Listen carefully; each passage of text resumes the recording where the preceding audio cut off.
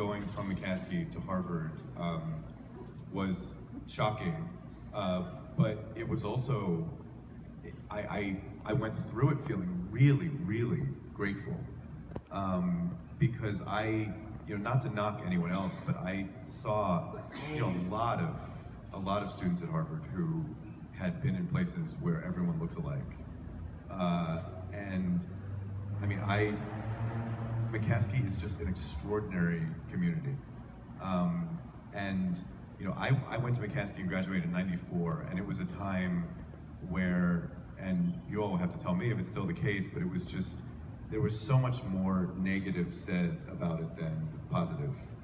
I was actually really struggling with, I gave one of the graduation speeches, and I was struggling with what message I wanted to send. And I ended up crafting a graduation speech that wasn't extraordinarily poetic, but it was, I included the news headlines that should be out there about McCaskey and that aren't the ones that you ever read.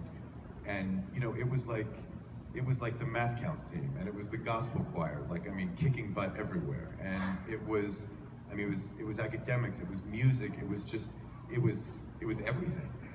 And the teachers there are extraordinary. I felt so unbelievably prepared to be in college, and it was a place where there were tough moments.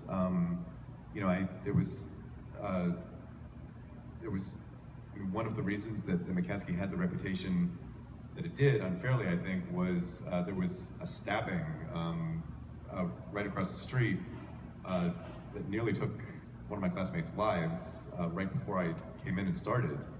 And that sort of hung over our high school the entire time we were there.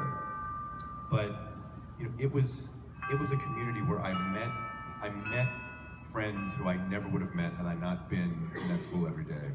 I just valued differences, and I think we just all learned a mutual respect, and we learned to not make assumptions about one another.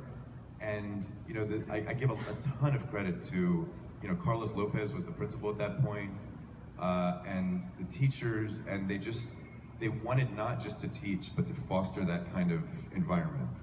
And so it was a truly, truly special place, and I know it still is.